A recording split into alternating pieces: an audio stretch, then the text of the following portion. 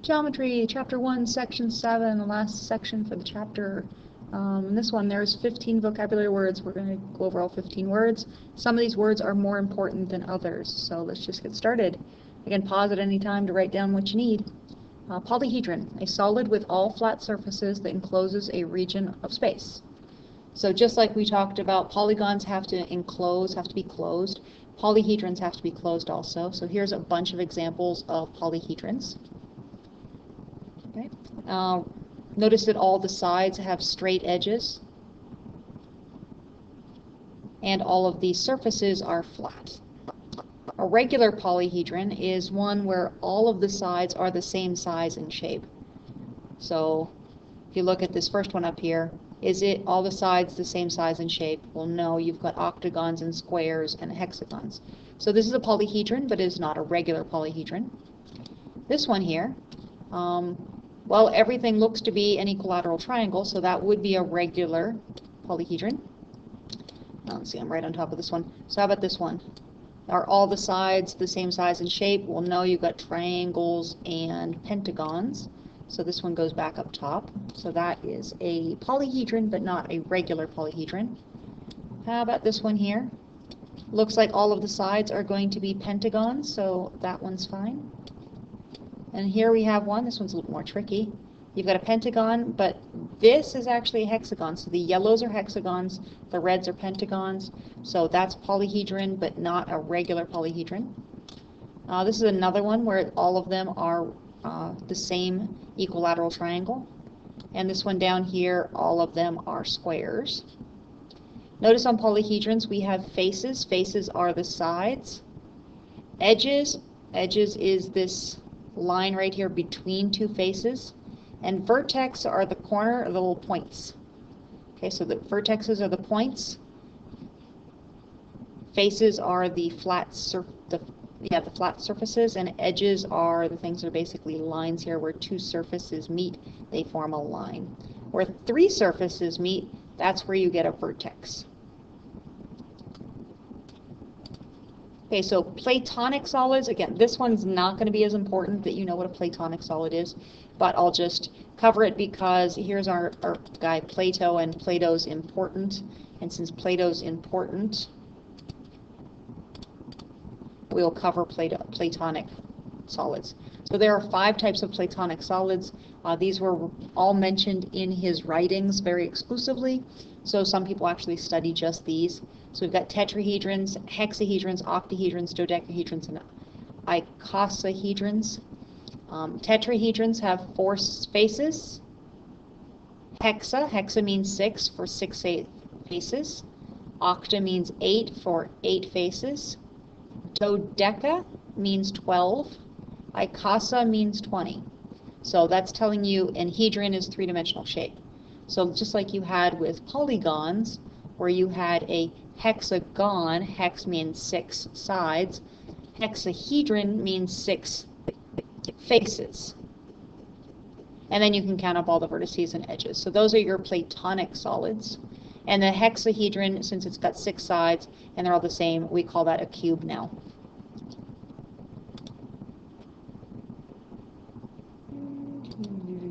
Okay, here's our next one. We've got a prism, a face, an edge, a vertex, a base, and a regular prism. So we have prisms. Prisms are polyhedrons, 3-dimensional shapes, with 2 parallel congruent faces. Congruent means same size, same measure. So we're going to have 2 parallel same faces. So in this one, our same faces are triangles. They are parallel to each other. So this top one is called a triangular prism because it's got the 2 triangles that are parallel.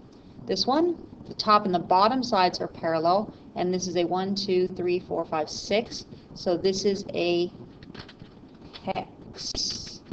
hexagonal prism.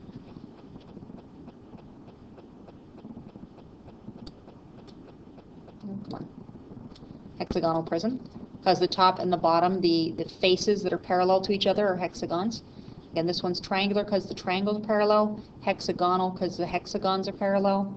This one, the top and the bottom are parallel, and the sides are parallel, and the front and the back are parallel, but there are rectangles, so this is a rectangular prism. Okay, so we got a rectangular prism because all the parallel sides are rectangles. Hexagonal prism because all the parallel sides are hexagons. Triangular prism because the parallel sides are triangles. The faces are the flat surfaces, so the face on this is a rectangle. This is also a face, which is a triangle. The face on this is a hexagon, but then it's also got faces that are rectangles. And this one has a face that's a rectangle, face that's a rectangle. They're all rectangles. They're different size rectangles, but all the faces are rectangles. The edges are where they intersect, so these edges are these lines. The edges are the lines where two sides come together. The edges, again, are the sides where two sides come together. Okay. Vertexes are where three sides come together and form this point here. This actually has 1, 2, 3 sides, the bottom. This has 1, 2, 3 sides, so right here's a vertex. 1, 2, 3 sides, there's a vertex. So where they come together to form a point, vertexes are points. So vertexes are points, a point. Bases, again, bases are the parallel sides. So this is called a triangular prism, so the bases are triangles. Hexagonal prisms, so the bases are hexagons. Rectangular prisms, so the bases are rectangles. And a regular prism means that the bases are regular polygons. So like this one, the sides are the base here is a equilateral triangle. So this would be a regular prism. If this hexagon had all the sides the same length, it would be a hexagonal prism, but it doesn't in this picture. So this is just a regular prism, or a prism, not a regular prism. This is a rectangular prism. It is not regular because otherwise it would be a cube. A cube would be a regular prism. So an equilateral triangle on the bases makes it a regular prism. Squares on each base, on each side, would make this or each base would be a regular prism. Okay, and then we get into pyramid, cylinder, cone, and sphere. A pyramid. So pyramids, all faces intersect at one point. So face, and the back face all come up to this one point up here. And then except one face, which is your base. So you've got a base and you've got three faces. And you've got a vertex at the top and some vertexes along the bottom. Cylinder. Cylinder is congruent circle bases in parallel planes. So the top and the bottom have to be parallel. And they have to be circles.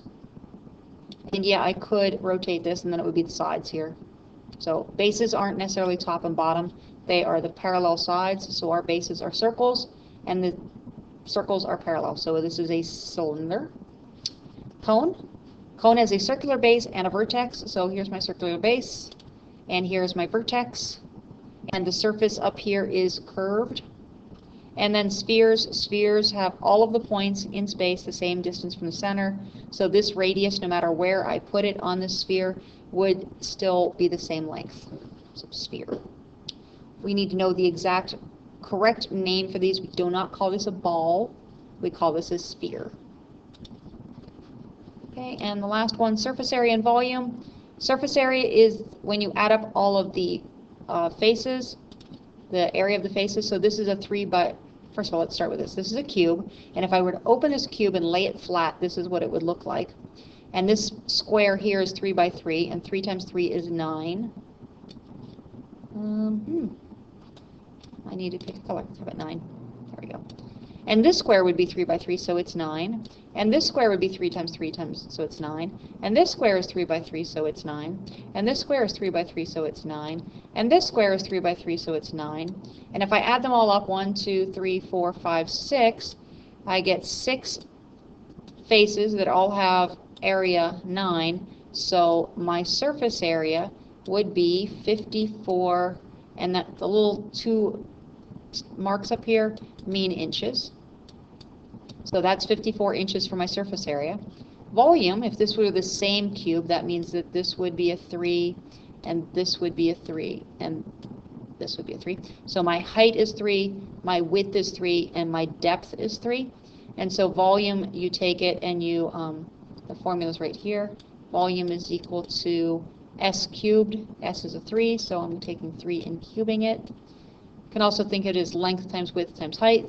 And 3 cubed, that's 3 times 3 is 9, and 9 times 3 is 27. And the volume, again, if these were inches, so it's got the 2 little tick marks to mean inches, this would now be inches cubed, and surface area would be inches squared. So you could say square inches or cubic inches, or inches cubed and inches squared. So that's volume and surface area. And I think those were all of our vocabulary words.